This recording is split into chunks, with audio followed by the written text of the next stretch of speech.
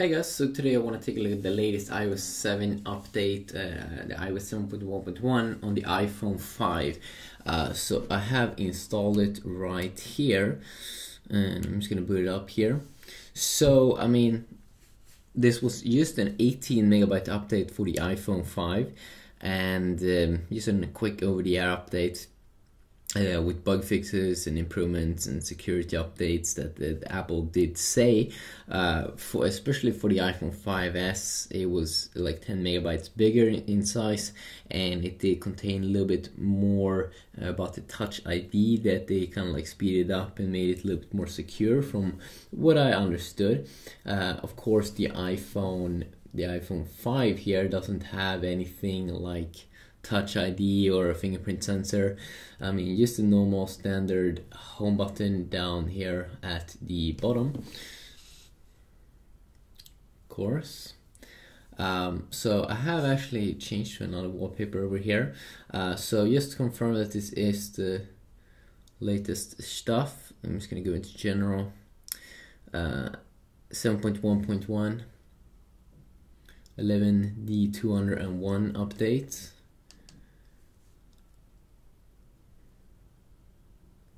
And I might do some gameplay videos if people are interested. So let's try this one out over here. People always want to see some random stuff about new updates. They like it.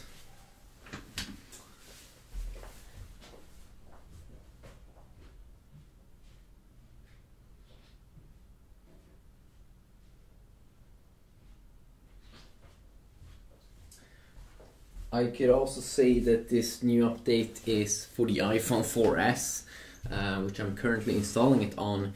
It is just around, how big was it now again? It's just around 16 megabytes, so 2 megabytes less than the iPhone 5. So especially the iPhone 5S got a pretty big update compared to these two.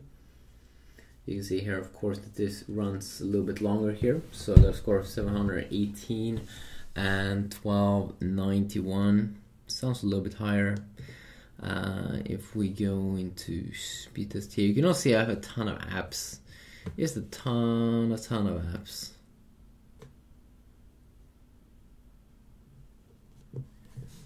I'm just gonna make sure I'm running on my 5G.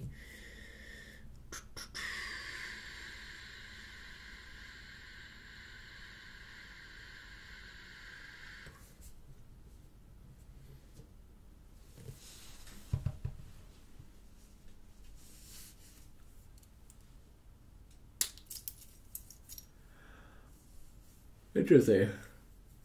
80. I could easily get over 100 on my Galaxy S5 because it has some special internet or something.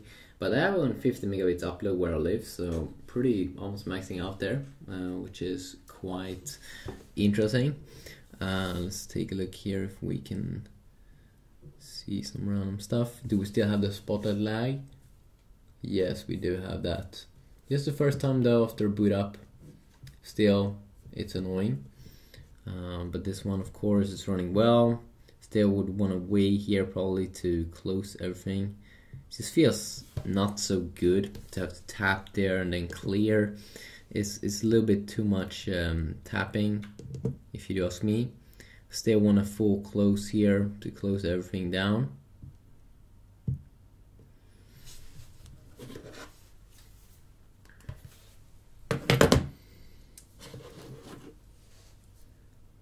Of course, the software is pretty similar to what we do get in the iPhone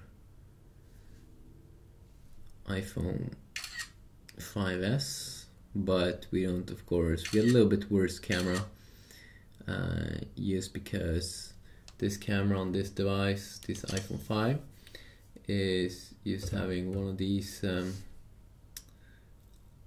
flash things, dual LED flash, while the brand new iPhone 5 S here has 2.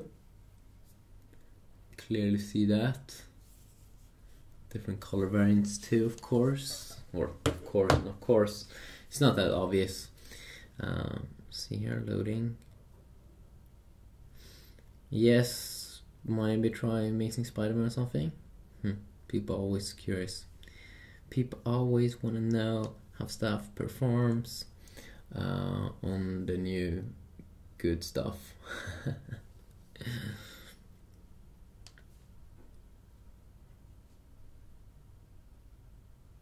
Oops, I haven't forgot actually. Who the hell used Yahoo? It's weird. Nobody can possibly use this. I mean, really, Apple. You shouldn't promote Yahoo. They suck. You should promote Google. I know you don't like Google, but come on, man. You can see so many apps I have. Maybe I should do like a top 50 apps, or no, that's too much.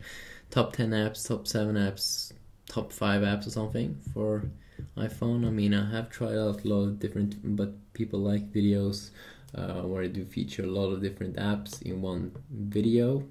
It's just easier and a little bit more fun and enjoyable to do. More value in one video. So yeah, we will have to see about that. Peace out.